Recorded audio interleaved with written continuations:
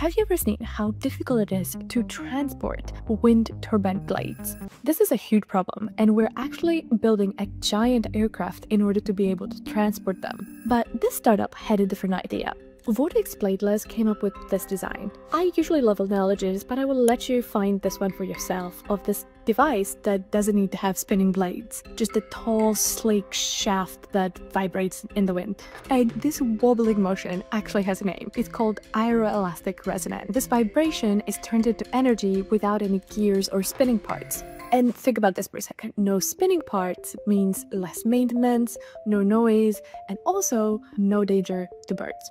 The inspiration behind this design is not what you think it is. And it's actually a totally fascinating story, because in 1940, a bridge came down, a huge tragedy that made the Tacoma Narrows Bridge to collapse due to this wind-induced vibration. The design itself is brilliantly simple. A carbon fiber rod on a rigid base with a lightweight magnetic coupling system integrated into it in order to generate electricity even when the wind conditions are very slow, like around 3 miles per hour. And this is not just some cool idea that has never made it out of prototype phase, but Vortex Bladeless is out there in the wild already, and they're currently scaling.